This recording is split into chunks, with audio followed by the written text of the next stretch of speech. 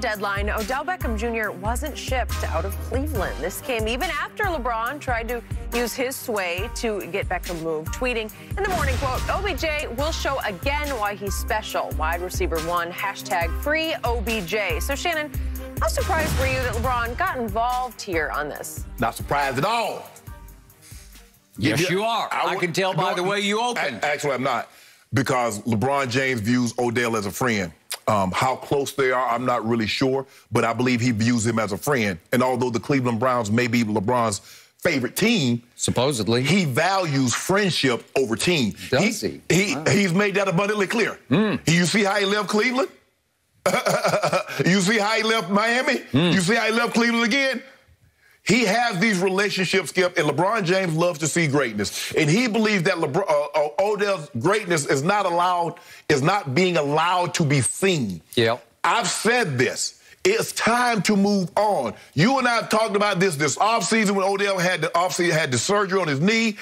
You and I both agreed it was time for Odell to be moved. Absolutely. For whatever reason, Skip, I don't know. I don't know why it has not worked for Odell in Cleveland. I don't know why he and Baker does not have better chemistry than what they have. But for whatever, it does not matter why. It is that it's not working. And so now it's time to move on.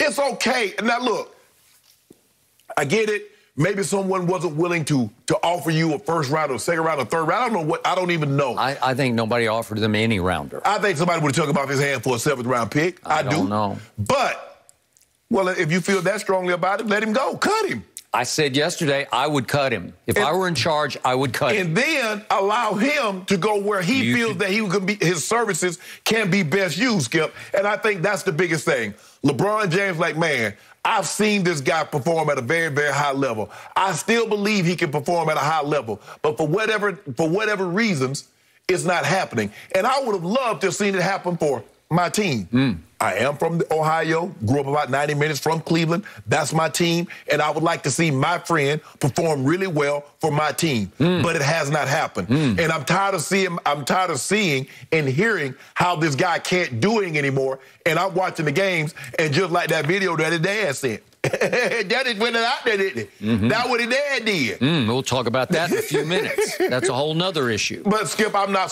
surprised, because I believe LeBron views him as a very close friend. I can assure you they probably have each other's phone numbers. They probably communicated, and LeBron is like, enough of this. Y'all not using him like you're supposed to be used. Let him go. Just move on. Either trade him or release him. You couldn't find a trade partner? Let him go. Because it's hard for me to believe, Skip, over the what? We got 9 weeks to go? 9 weeks. I think everybody, whatever the records are, Skip. I believe over the next 9 weeks, I don't believe, how is the chemistry going to get better when it hadn't gotten better in 2 years? So all of a sudden, magically, what are the two parties? And now, we're going to talk, like you mentioned, we're going to talk about this later.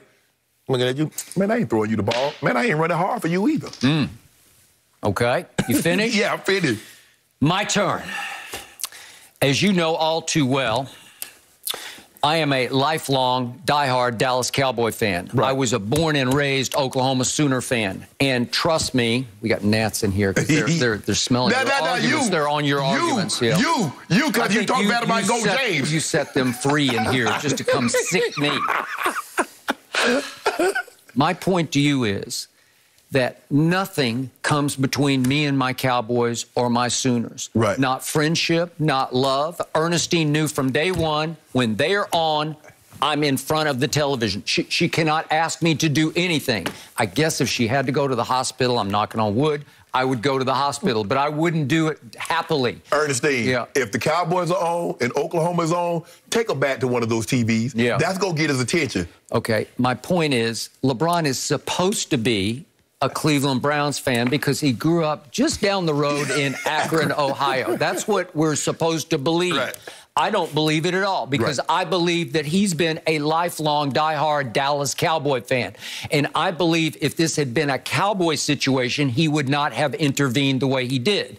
Because if you're a true blue, or in this case, true orange Cleveland Brown fan, true brown Cleveland Brown fan, however you want to say it, you would tweet about, hey, let's make this work. No, or you would tweet about, I've seen enough, get him out of our sight. Right. That's a Browns fan. That's no. Skip, Friends. That's one of your friends. Okay, but there's no way that a true blue, diehard, true brown Cleveland Browns fan would attack the Browns over this, because that tweet is attacking the team he's supposed to love. He is trying to create dissension within the ranks of the Browns by saying, free Odell. Free him. Yeah.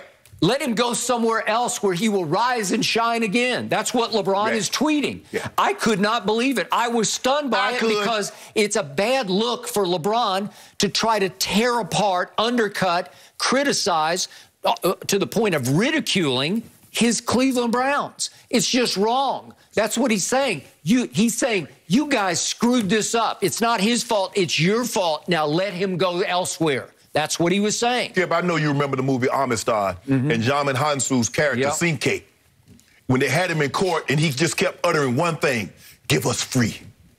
Give us free. So we're going to compare. Give us free. Odell. Give Odell free. Oh, God. I'm going to give me a T-shirt. Odell, give me a T-shirt. Free OBJ. That's what I want to wear. Like they say, free Pedro. Yeah. Free Odell. Skip, he's not doing it. Every week you come in here and all you do is show, this is a fourth down catch. Odell dropped. This is it. Odell dropped it. Odell did this. Yeah. Aren't you tired of showing video clips of Odell not being where he's supposed to be and dropping the football? Why not let him go somewhere else? It's a miserable situation for everybody involved. Clearly. He is clearly, as far as the Browns are concerned, he has become more trouble to them than he is worth. We saw the Charles Robinson report yesterday on Yahoo that we talked about, in which he said he's virtually untradeable. He's quoting AFC GM saying, where is the value in him? You have to pay $8 million of his salary over the remaining games this year, and his production has declined each of the last 4 years. His yards per game have gone down, down, down. Yes, they have. Is it injury-related? Sure it is. Yes. Is he maybe physically a shell of what he used to be? I think a lot of it is quarterback-related, too. Okay, well, you can argue that, but I don't. I believe that it's Odell-related because he's a solo act. He's sort of like a Westbrook, except his best performances are in the pregame. He puts on Globetrotter-esque shows in the pregame, which I would pay to see. But I don't see it manifest itself during the football game. I don't know what has happened. And once he starts, he's one of the all-time divas, and I think his heart is in the right place, but his mind isn't always in the right place.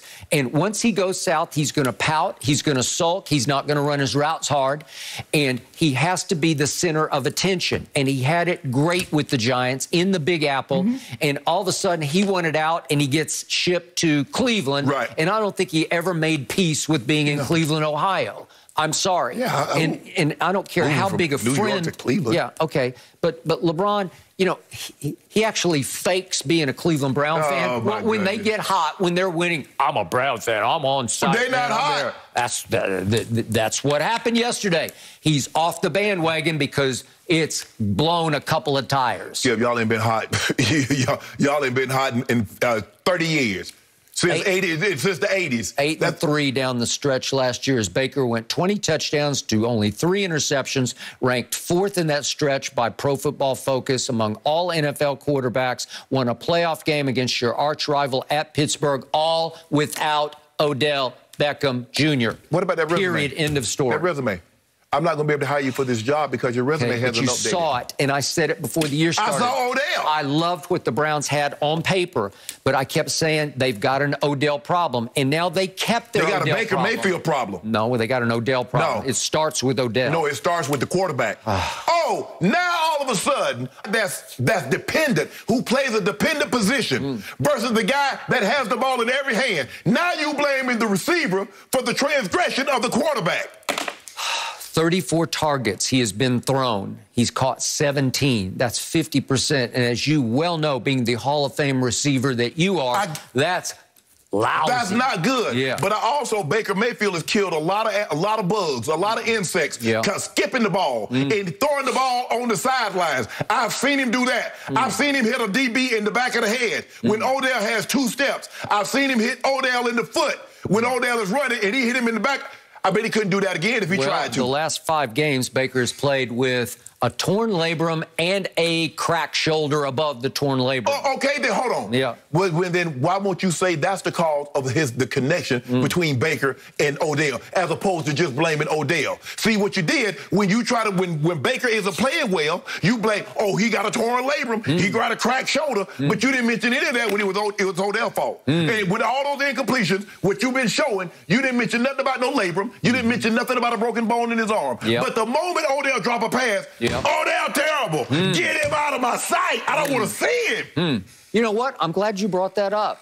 Could we see those fourth down drops? These are big fourth down plays. That's okay. At Chargers. Okay. I got a trick for you against Arizona. Could we see these just to remind No, we don't need to remind what's been going on with Odell or not going on? Here we go. This is at Chargers. This is a huge fourth down in the fourth quarter. What? Odell? You got the greatest hands this side of Purell. They work 99.9% of the time. That's what you said. Big drop on that one. Then we go Arizona. This is to get back in the game. Odell, are you scared of a little contact? Man ain't scared of no contact. Looks like you chickened out on that ball. The guy made a great play. And Odell should have caught both of those balls. Here's the play of the year.